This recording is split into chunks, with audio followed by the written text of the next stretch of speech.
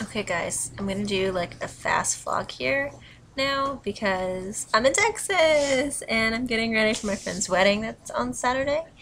I'm a bridesmaid and yeah, so I'm a little tired right now because I've just like swapped to like daytime schedule abruptly and I need to go to bed soon, and then tomorrow we'll be doing more wedding prep and rehearsal and all that stuff, so I don't know if I'll have time to record tomorrow. So here I am.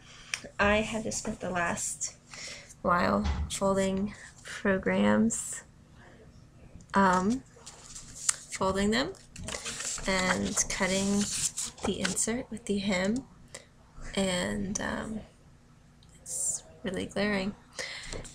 Cutting those in half, exactly in half, and stuffing them. So, yeah, now I'm done. I get a really weird sense of pleasure out of folding things and arranging them and putting them together and making it exact. I think it's because there's so little things that I can like keep organized and exact.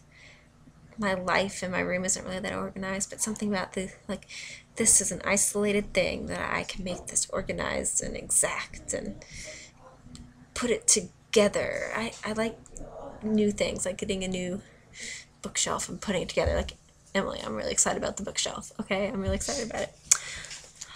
Just I don't know what it is. I feel like it's kind of this like quirk in my personality that doesn't quite seem like it fits with the rest of my personality, but somehow it does. Yeah, so that's why I single-handedly folded the programs. I think if somebody else had offered to help, I probably would have lashed out and said no because I wanted to do them all myself. Exactly right. So I have problems.